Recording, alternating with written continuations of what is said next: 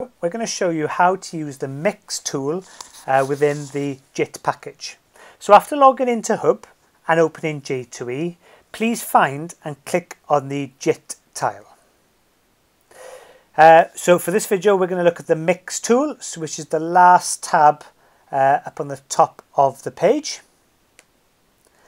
and which will take you to this document or this page here.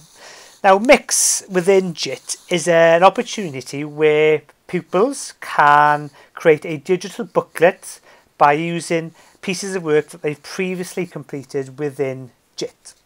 So the first thing that they will need to do is to select a page layout. So you've got 4 different options here. The first option is just to add one piece of work.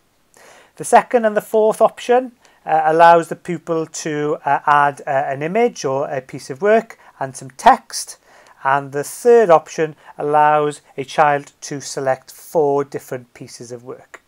So I'm going to click on this one for this video. So the first thing that you will need to do is to, if I start scrolling across the pages here, you can see that the rectangles change colour. Now these rectangles correspond to the tabs up on the top here, which means if I wanted to include a paint piece of work, I would need to make sure that this rectangle is blue. And I click the tick button.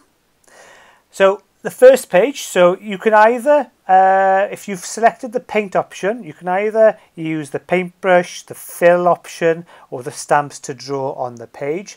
But I'm going to find a piece of work that I've completed previously on JIT, and I'm going to select on the open button here.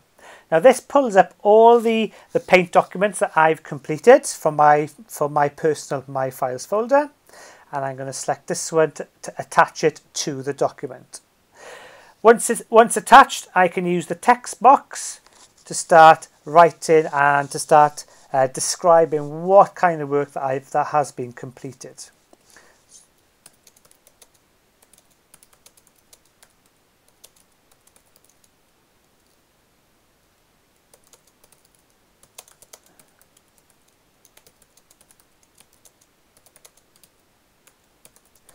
Once again, similar to the other tools, if I click on the speech bubble, it'll read the text back to me. I had to use the wet search to find an image and use in my picture.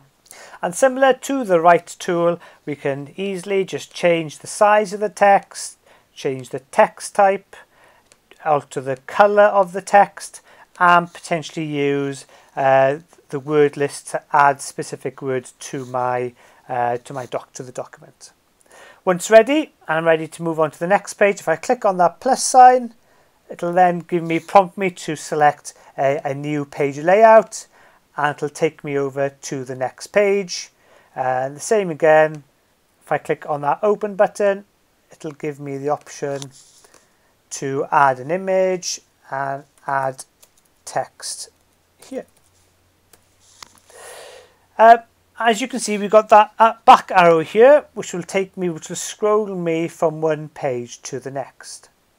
If I press that plus sign again, if I wanted to include, let's say, a pictogram, I would again scroll the rectangle across to the red rectangle to the corresponding colour, and then press that tick button, and then I can include a pictogram in my digital booklet. Once finished, please make sure that a title is included, and you click on that save button to save the piece of work.